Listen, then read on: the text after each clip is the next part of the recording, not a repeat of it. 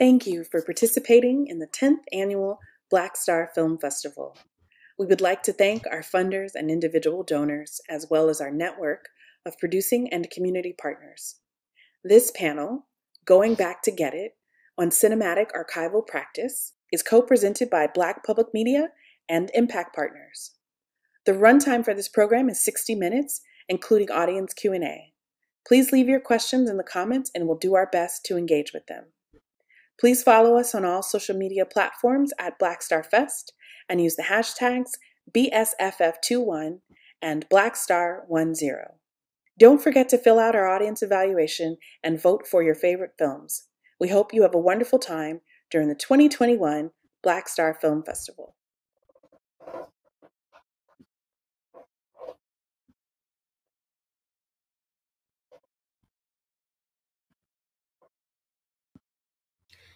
Oh, there we go. Hi, and welcome to the 10th Annual BlackStar Film Festival. I'm Rashid Zakat. I'm a filmmaker, artist, and resident interloper here at BlackStar, and it's my pleasure to introduce you to the wonderful minds assembled for this panel. First, I want to start with our moderator, Savannah Wood, who is an artist and cultural organizer with deep roots in Baltimore, and Los Angeles. As the archives director for the 129-year-old Afro-American newspapers and the executive director of the Afro Charities, she creates programming and infrastructure to increase access to the Afro's rich archives. Tzutzu Matzin Soto is an activist for the preservation of and public access of audiovisual archives in Mexico, principally in community contexts. She founded the Archive Experiences Seminar, a project that seeks to exchange ideas about the preservation and exhibition of archival films. She is currently in charge of the videographic, iconic, and digital collections at the Cineteca Nacional de Mexico. Mahasen Nasser-Eldin is a Jerusalem-born director. Her films tell the stories of resistance and resilience in pre- and post-Nakba Palestine. Mahasen currently teaches at the film production and film study at the Dar al-Khalima University College of Arts and Culture in Bethlehem. Thank you all so much for being a part of this conversation. This is one of the panels I've been the most psyched to see, and I will toss it over to our moderator, Savannah. Thank you. Thank you, Rashid, and thank you to everybody at BlackStar. Congratulations on 10 years of a fantastic program, one of the best things that happens every single year. I'm super excited to be here with these brilliant thinkers and makers, and just grateful to be a part of this conversation. To start, I just want to lay a little bit of a foundation so we know where everybody's coming from. So for Tzutzu and Mahasen, if you could just give a little bit of background about where you're calling in from, and how your work relates to the archive. We can open it that way. Tzutzu, you want to go first? Yes. Well, good morning or good afternoon in the place where you are, no? Here in Mexico City is good morning still. I'm in Xochimilco. The name is in a Nahuatl language that means place of the flowers, and that's why I'm with flowers. And I am archivist maybe from since 15 years ago, when I wanted to be a documentary filmmaker. So I started to make researches, and I started to work in a research institute, and I found that the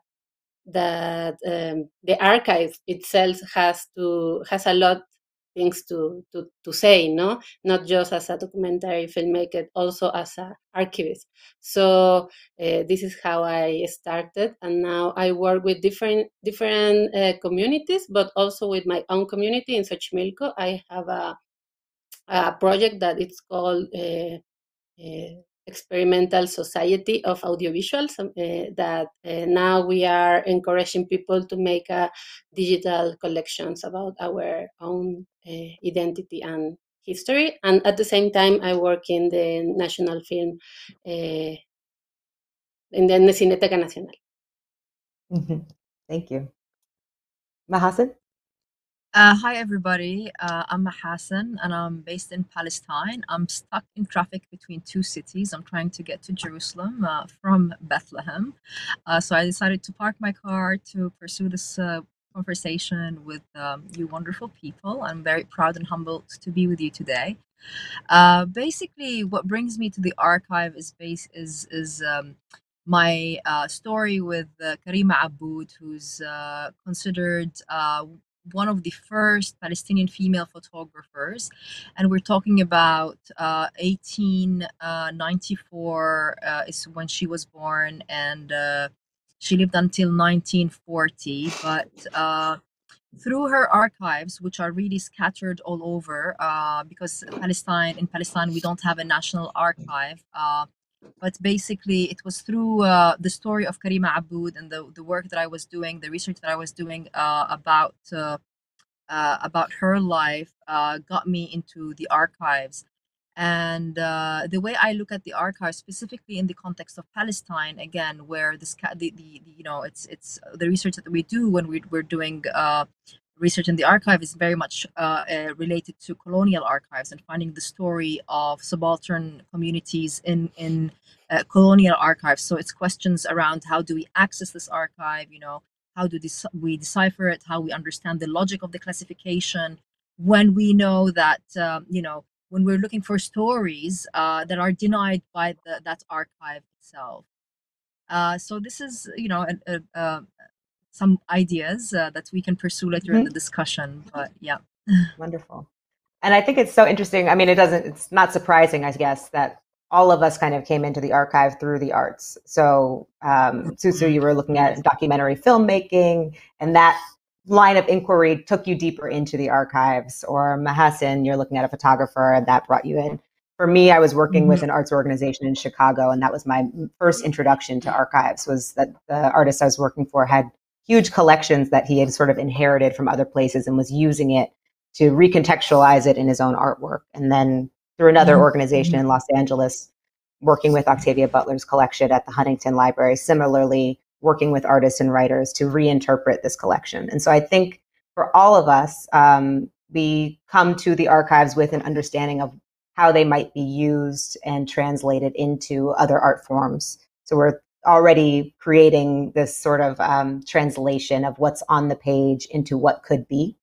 But I wanted to tap into what Mahasen started talking about, because it comes up in her film, The Silent Protest, which I think screened yesterday and the day before at BlackStar. Is that right? You remember? So, and I don't know if it's still available to screen now, but it's really wonderful. And I'd love it if you could give a little bit of background about that short film, and then to talk a bit about the process of conducting archival research, particularly from colonial powers who were viewing the subjects that you're interested in as a problem, and how you sort of navigated those collections to tell the story you wanted to tell, and how that related or was different from some of the Palestinian sources that you had to create this film. So if you could first start with just a little bit of background about the film and then go into that. So I've been working on this topic for quite some time now, and it's basically the Palestinian women's movement pre-1948, pre the establishment of the State of Israel. And basically, it's when Palestinian women have decided that they need to be carving space themselves for themselves in society, but also, taking a role in the politics of the times. One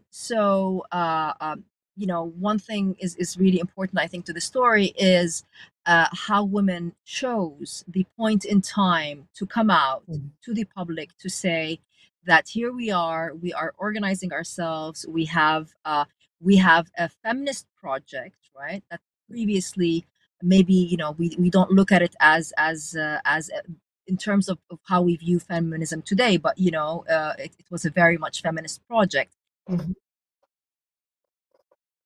Basically looked into the politics of the time, as well as like women at that point also were trying to push the women's agenda and the rights in society, patriarchal society, local as well as colonial, the colonial structures, right? So in a way, I was trying to think about women as women with agency, women negotiating patriarchal structures, trying to carve for themselves space for themselves in public space. So it's also a lot about the body, the politics of the body, because they are protesting, they are bringing themselves outside to the public sphere. They are also also if we look at Palestine from that from that times, it was modern times. So this, I mean, we're talking about first wave feminism in Palestine when we compare it to other places in the world. The idea is to try and think about ways to write the story through image and sound. How do we use the archives to write a historical story, but also that makes sense today, that has resonance with the present times. So previously, Palestinian women were putting their feminist project part and parcel with the national, in quotations, project. So for instance, they were saying that we need first to liberate the land, and then we will liberate the woman, right? We will attain our rights through the state system, which is now, if we look at, like this is an example, for instance, of how we can use what happens in the past to reflect on the future, on the present and the future. When now, the whole state system is being in question.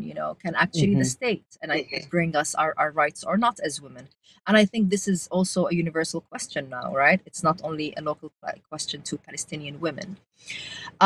So yeah, I mean, through this film and through this work, I try to bring back history to the present as well as to the future, to understand what women did in the past and how it resonates with our thinking process as women, our goals as women, where we want to, how do we project into the future as women, working on a feminist project. Uh, but again, that's also that is local, but as well that is universal. And one of the things that's so fascinating. Go ahead. Yeah, please go ahead. Oh, I was going to say, one of the things that I found to be really interesting is that your film is focused on these women, of course, as the subjects, as the main characters of the film. But because of the ways in which the archival documents were kept, we were seeing documents from the French government, from the British government. You get a sense of what they're up against because of the way that those documents are written.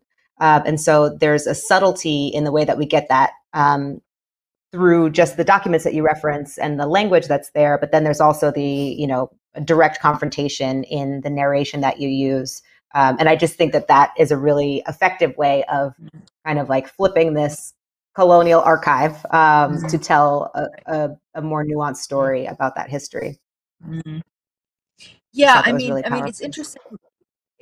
Thanks a lot for this wonderful comment, because I mean, when I started doing the research in colonial archives, I mean, very naively, I was trying to use words in the search engines, that I'm familiar with, right? So I was doing, like Palestinian women's protests, but then slowly, and even, I met through my encounters with archivists, so many times they're like, oh, your project is not viable, you're not going to find information here. But then by coincidence, I started stumbling upon files of people who did espionage work, and spies, files of spies who were collecting information about the country. And then this is where the gem was, right? It was in the files of these men, white men, right, who were in the country collecting information about, general information, but also, like, the women's movement was also of interest to them, for different reasons. But basically, it was there and then that I started finding information, and then that Right. completely shifted my approach and my thinking to how I can approach the archives, how I can decipher the archives, how I can, understanding this logic of archives, because I think it's really important that we understand the logic of the archives that we are working in order for us to locate the materials that we are, we are looking for. And again, Absolutely. like when people were telling me, like your story is not viable here, and we know, colonizers have colonized, have stolen, have taken away our archives because it's a source of information, right? But then to go back more to your question is of how you subvert, right? You subvert this material, and it's exactly that. It's through the information that I was finding, and then juxtaposing that material, that archival material from the colonial archives with local stories and historical accounts that were collected through the community, through people in the community, through local researchers, to fill in the gaps, basically. Right. And also, local newspapers were also really helpful in from the time, in connecting all this material together. That's wonderful. Thank you. And Tzutzu, I want to talk to you a little bit because your article that's in Scene magazine that was produced by BlackStar, you open the article talking about these archives that are compiled by other people, that you were looking for information about your own community, and all you found was information about compiled by tourists or ethnographers, but that recently, or rather with the advent of VHS cameras that were more readily available, there was a movement of people documenting their own communities or having the means to document their own communities. So I would love it if you could talk a little bit about TV Temics, which you mentioned in this article, and just how community-based archives might differ from more academic archives, and what you've found in your research and in any projects that you've found that have been really inspiring, that are maybe less academic, but really culturally relevant, and content that is produced by the community that is featured in it. Thank you very much for the question. And I would like to link this question also with something that Mahasen says about the experience to be in an archive or to get through an archive, because this is not a natural experience. You have to create some knowledge or to connect how the structure of the archives works and who is in charge of this archive, and what kind of question could you ask, and what kind of question you cannot ask, or if you are going to put these words like labels in the things, what are you going to obtain? No? So I think this is interesting also in the case of Tibetamics, and also in my case when I started to look about my own culture in the institutional archives, the national archives, mainly in the ethnographic archives, because I learned so at the beginning that my identity is a level, a word in an archive. No, I am not just Xochimilca, and Tibetamics, they are not just Mijes as in our own words. We have a word in other language. So we began to understand this dictionary of our experience. No, a dictionary in the archive experiences that is not that, and they are right in our story, not in our words. No, so I think Tibetamics is one of the examples of this, not just technical approach or how to learn techniques of how to preserve their own culture. It's also a philosophical experience about their culture, their own culture. They started in this process at the late 80s and the beginning of the 90s in a program, but not just in this program, but mainly in this program that the National Institute for Indigenous People started in the 90s, that they realized that they cannot continue making movies about indigenous community, they started to think that they have to transfer the knowledge. The name of the program was the media transfer program, in order to transferring this knowledge, this technical knowledge, no? And Tibetamics started at the same time knowing this program, but also the national TV broadcasting sell to a commercial company all their equipment, and in this town in Tamazulapan Mije, they leave a antenna or the equipment to transmit or something like that, and they learn how to use it. So they started this independent, autonomous project of broadcasting, and in a town that they just have maybe 10 TVs, 10 TVs. So they really didn't do it for a massive distribution of their content. They started to say, we can do it. We can know technology, and it's not about technology. It's about how we can say the things in our own words. So in that beginning, they didn't think about the archive or what is archive, or we are going to create future, or we are creating present, not trying to take the place of the past. We are creating present because we live now, and the people is living now. So now in the 25 or 30 years after this experience, they are taking those knowledge or philosophical knowledge about creating images in the experience of creating an archive that is creating present, not future and not just present. It's creating relations with other part of the community. And this experience is not always happy. Sometimes they have to translate the experience in their own language, in the Mije language. They speak this language that is Mije, because they don't have the words to express the archival vocabulary.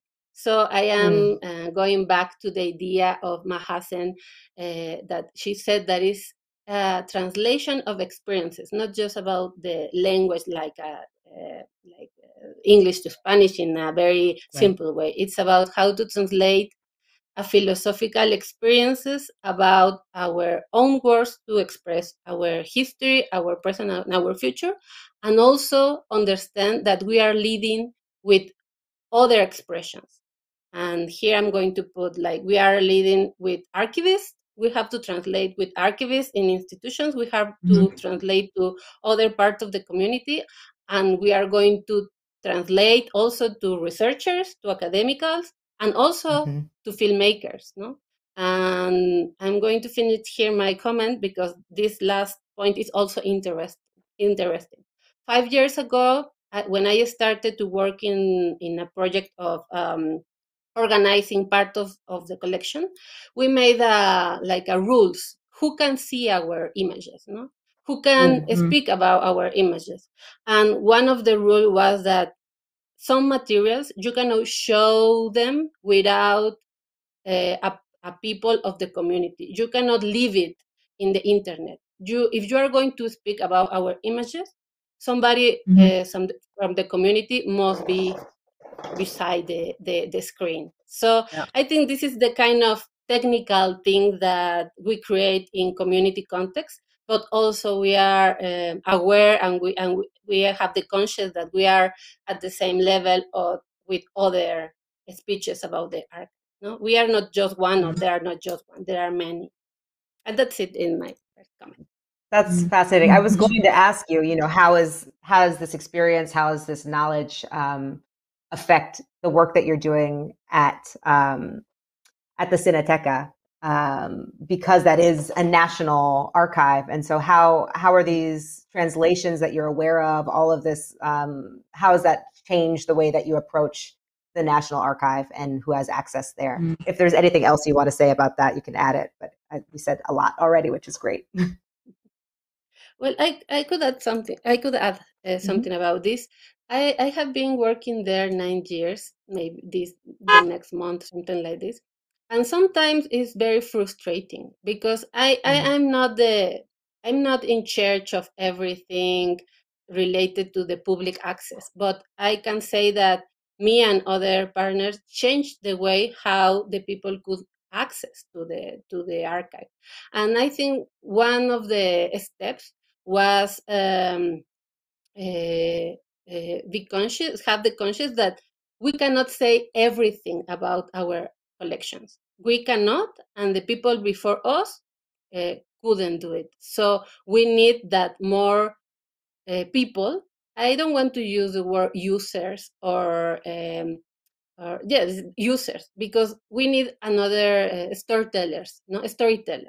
If we see the people as storytellers, they are going to want to say something. It's not just that they are going to ask us; it's that they are going to say something about our collection. So the problem about this idea is that you need a lot of time with every person that asks to the archive. No, but if we change this idea that the catalog or the methodology of the public access could give you all the answers, I think it was important changing the way of how the institution give access to the collection. But at the same time, I think that in my career, I have been involved in many experiences that where I learn a lot and I create different community archives. But the institution didn't want to know about this. No, sometimes it says when some a small archive or local archive asks to the Cineteca about something, they say, well, Tzutzu could speak with you, but it's not something that it's in the public, in the political, in the politics, in the policies, in the in the it's not policies. in the policies. It's not in the policies. So it's not a very sad thing if you notice that we are making our culture here, no? And I believe that sometimes we are going to change this structure of power and this structure of speeches about our identity, and everybody could ask whatever they want, even if I'm not working there. Yeah, even if you're not there, that's Yes. I think about that all the time, how sometimes it's just one person who's holding, you're the gatekeeper essentially, and whether or not that person has the cultural context, cares about your project, that will determine how far you can go in your research. And I thought it was so interesting what you said about or maybe Mahasen, I think you might have said this earlier about there are certain questions that you cannot ask of the archive because of the way that it's cataloged, the way that it's organized. And then there are ways in which, Tzutzu, like you were saying, there's the catalogs that are available online don't have all the information in there. So I want, and we're sad that Darius isn't here today to be on the panel, but he brought something up in a call earlier about the work that he's been doing and the fact that so much of the content that he was looking for was never actually published. He was looking at, I think, ABC, national broadcaster here, ABC's archives, and looking for things that had aired, but they had a huge collection of film that had never been shown before. And so, the ways in which archives can kind of obscure the information that's held within it also affects how we understand culture, affects the questions that we think we can get answered. And so I'm just like getting into that. I don't know where we're going to go with that quite yet, but I think it's just a super interesting thing to do. I guess one of the questions I have, and maybe Mahasen, you can answer this one, is because you were able to answer some of the questions that you went after by using different search techniques, like stumbling across things in the archive and having them unfold in front of you coincidentally, which I think is always just like, the story wanted to be told, so they found you.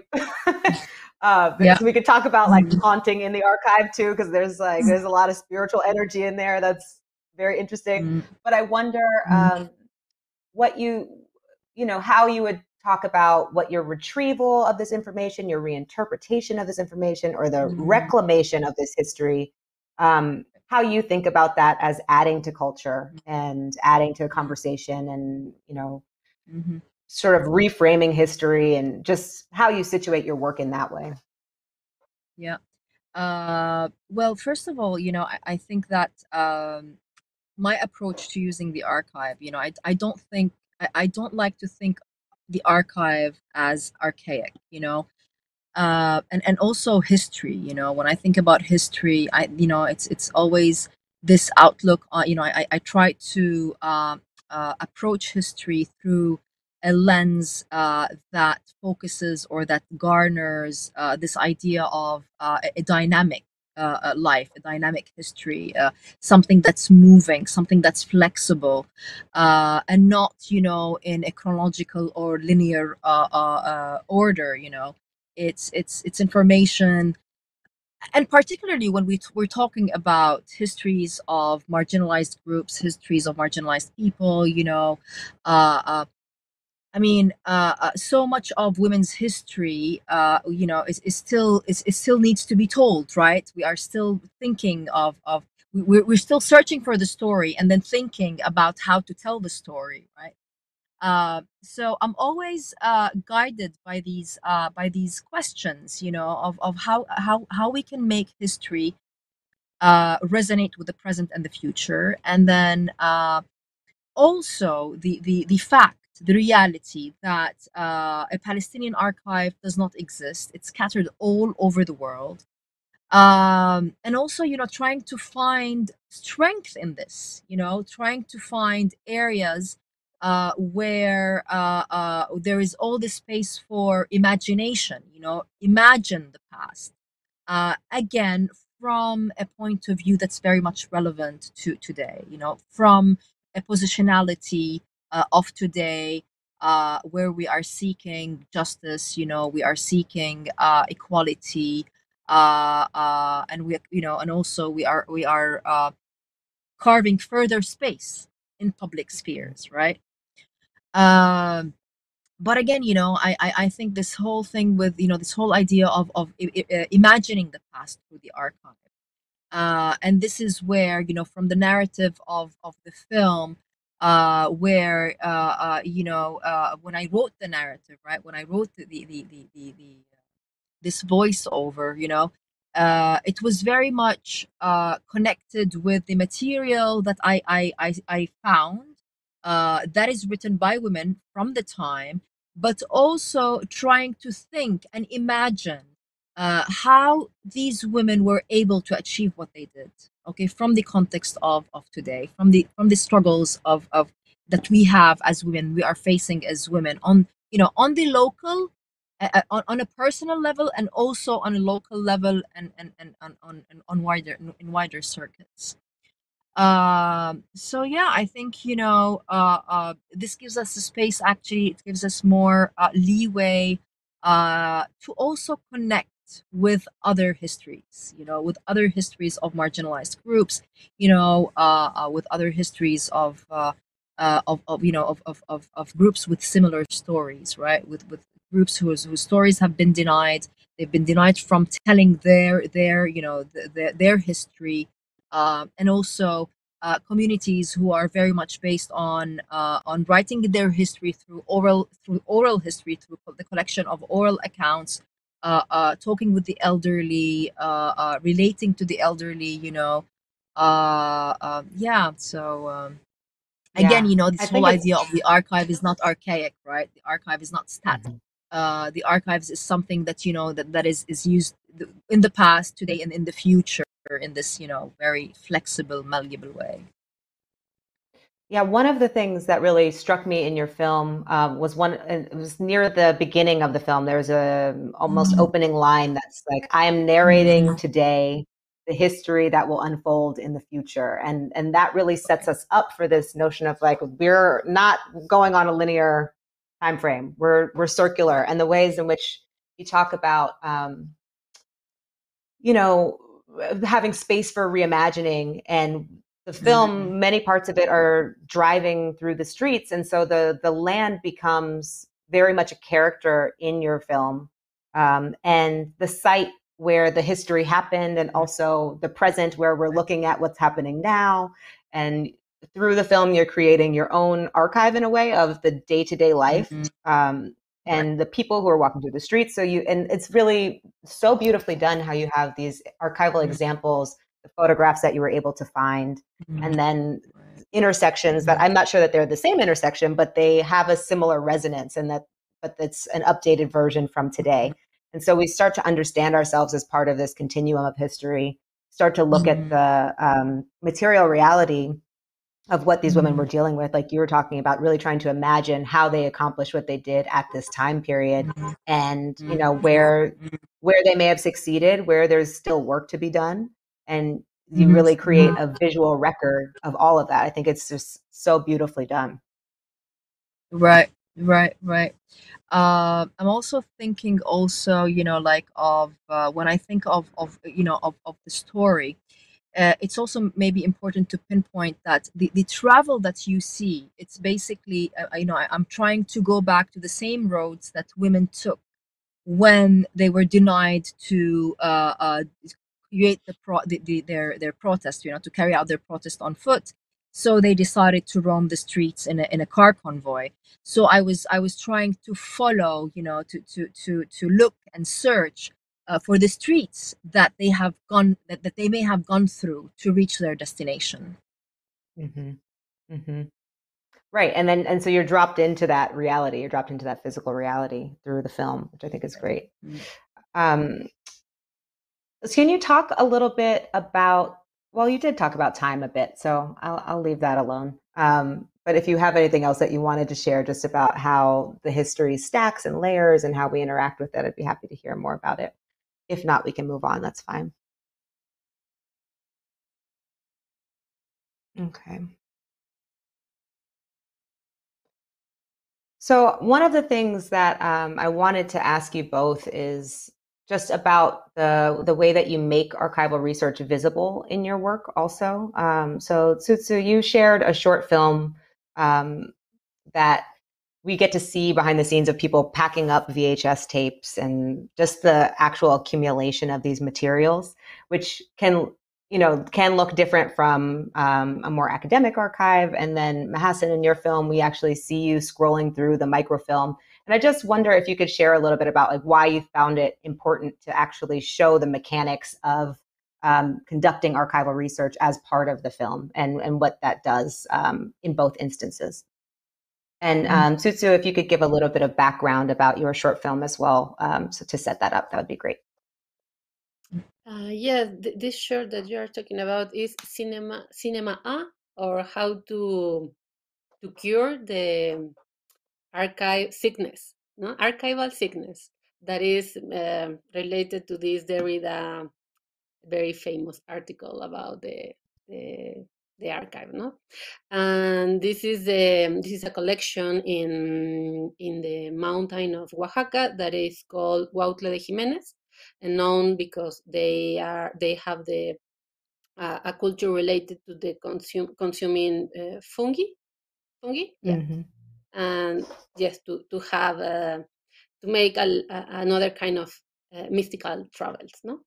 So in this place inhabits this collection, and we were part of a process with other collection, also with the Betamics, Huautla, and others in other parts of Oaxaca, in the beginning of something that I call inaugurating order, or the opening of the order, no? How to create this performance of start an archive. No? And in this short that I made with Elena Pardo, an experimental filmmaker, we try to show the imagination of a collection, because the owner, the Inti Dorantes, that is the son of this man Renato Garcia Dorantes, that used to be the I don't know. Well, he created this collection of things related to the Mazateca culture. So the son Inti wanted to make an archive, but for many years he couldn't do it. So it's an aspiration and an expectative to create it, to not just to create the space for an archive, also to create the connection with the community, because the community used to say that this is not, this has no value, this is not useful for the community, they must use their time in other things. So they have to create this connection. So in order to present him and also to the community the idea of the feeling to be involved in an archive, we created this short film with animation and also showing the archival practices around this thing. So I think it's different related to the goals of the archive. Now, sometimes you have to show how is this that we call archive, how is happening. No, so in this short you can see also a screening that we made this house and other things related to this experience. We say we would like to do it more many times, not just for this time that I am visiting you. So I think depends of which goals, but also it's part of the aesthetic of the archives. No, it's the aesthetic, the aesthetics of the access, to say that the center of the archives is the people. No, the archive is not a group of documents.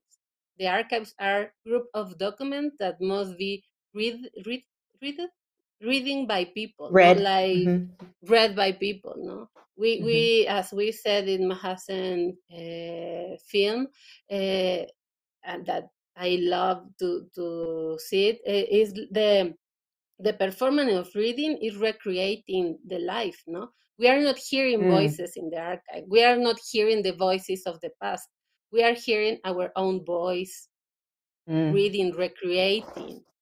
No, we are like the transformation of our body when we are reading the document. So that's why I think it's important to show, or it creates a relationship, not just as a representation or like a illustration of the technical process. It's also to create this transfiguration of our bodies when we are in the archives. And that's why I think it's useful to show it. No, and also because sometimes you cannot put all the documents in the screen. No, you have to choose how to put it, and what part of this experience of reading or found it's important to your story. No, Mahasen said something about the coincidence. No, the methodology of the coincidence in the archives. No, the methodology of the hide things, and the methodology of how to open boxes. It creates it's a story related, and also to the people that is going to see the films. We are giving them clues. No, we are giving them clues to make their own research. No, research. Yes. Yeah. And that's my opinion about it. Thank you. Mahasen, do you want to say anything about representing the actual research in your film? I mean, I should say that, also when I think about my work, I also think of, it's basically building on what other women from previous generations have worked on. I mean, this question of how do we build on our experiences, right?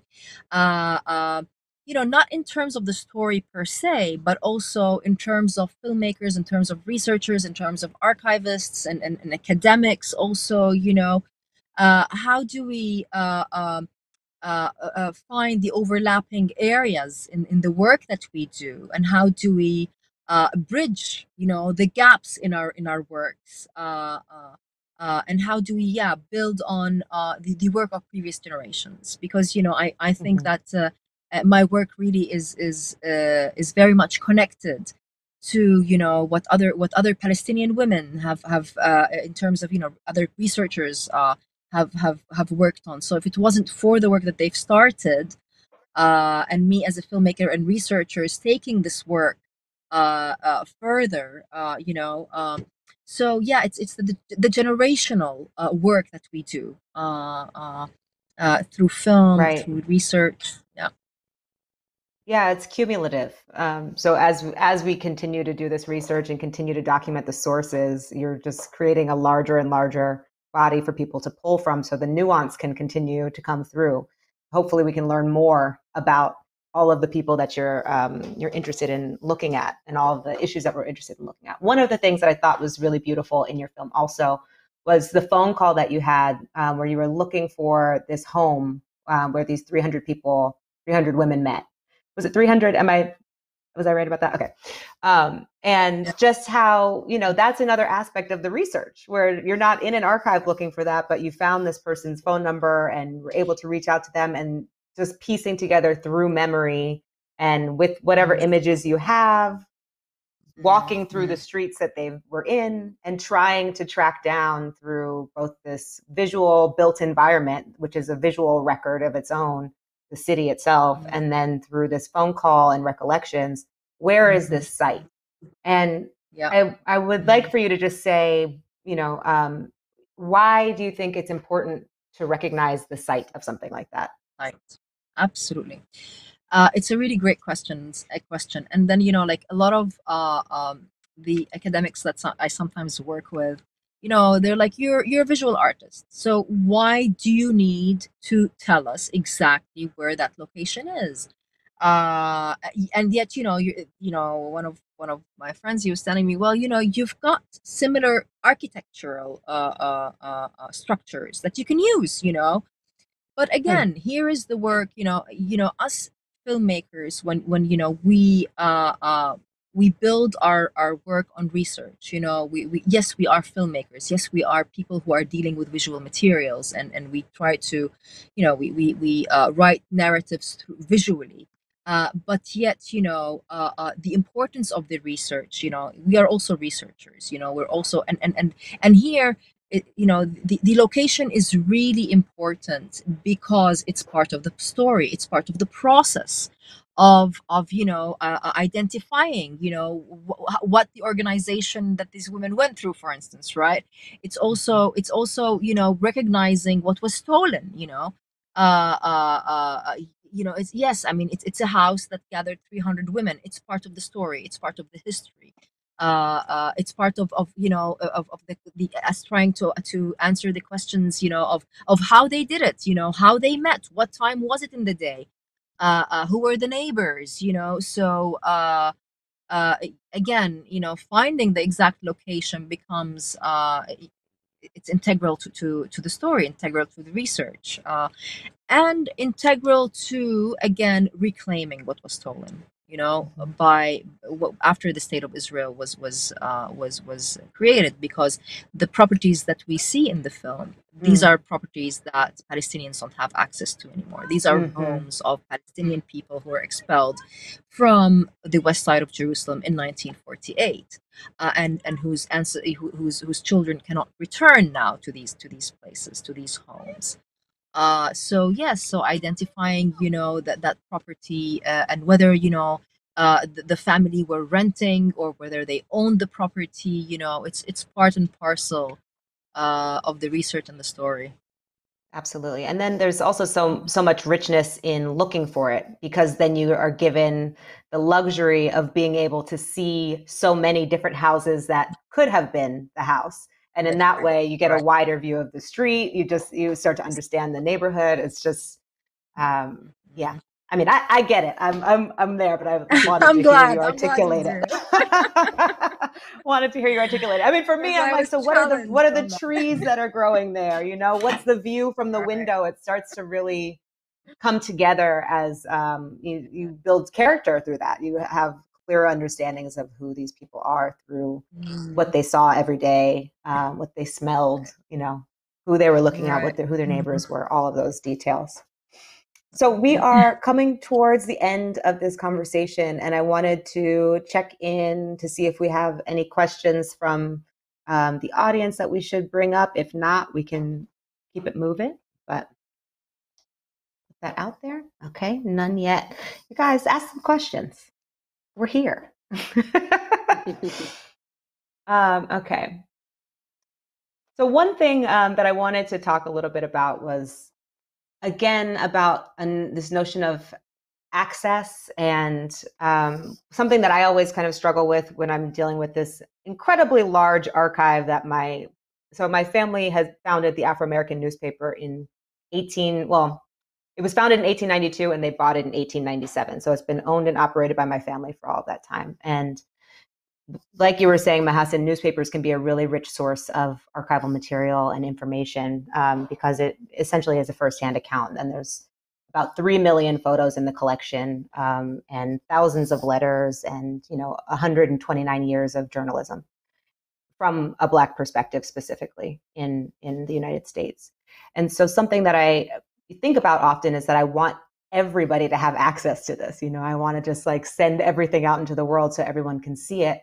And then Tzutzu, what you mentioned earlier about, well, there's certain things that maybe we should hold a little bit closer, that maybe someone from the community needs to be there in order for someone else to access it. I'm dealing with all of these questions. And then there's also the thing of like, once you make a digital file and put it out into the world, it's just out there. And, one of our revenue streams is through licensing. And so how do you build in some protections for the images while giving access, and all of these different things that we have to contend with? And I just want to pose a question to both of you of what your vision of a truly accessible archive would be, what your ideal archive would be that you could work with, and how you imagine that operating. And this might be kind of a selfish question because I'm taking notes, like, how do we do this?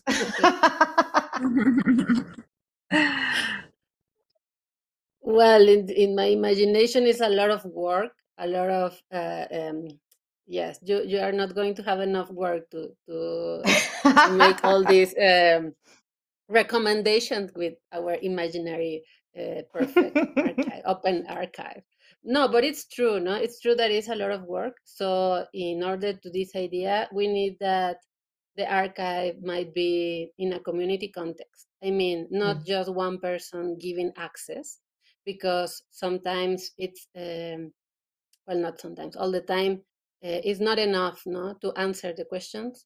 And I think in my perfect archive is not just the building. It's a place to make copies, to make your own activities in the archive, not the archive giving access to their precious document. It's a place where you can organize your own activities as community, as a researcher, as a student, as a filmmaker, something that where you can go to ask, and also a place where you can go to put things in this place that we call archive. No, but this is an imagination that because I'm thinking in my own community.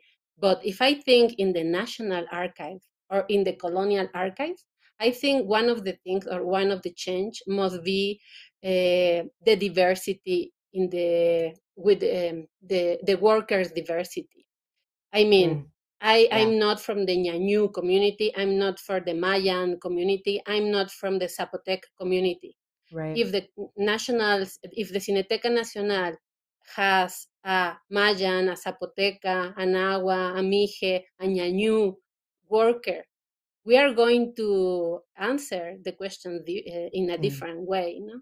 The last year, a project from the UNESCO called me with a kind of the same question. No? How can we return those images to the indigenous communities? No, and they made a kind of inventory of the name of the communities. No, Mayan, Zapoteca, Nahuatl, and then the first idea was to research these words in their own catalogs and return, no, the Mayan to the Mayas, the Zapotecs to the Zapotecs, like just returning, no. But why, if we create another experience, how can we create the environment for the Mayan or the Zapotec or the Nahuatl or the Palestinian or the thing that need these questions to be involved in the process? No, I think in my imaginary archive, this is the turn of the access. No? Yes. Mm. Thank Mm. you. Great. And I would like to build on that is, yes, it's the issue of accessibility. It's also the issue of classifying the archives through the community's perspective, through the language that the community is familiar with, through the stories that come from within the community itself. And then the last point would be is also, I mean, from the Palestinian context of, we always think that we need to protect the archives because once you find material, you're always scared that it will be taken away from you, because again, to this point, that is still a very vulnerable situation with. With the political context that we live in. So it's duplicating, the archive and distributing it, in different locations, in different places, to provide accessibility.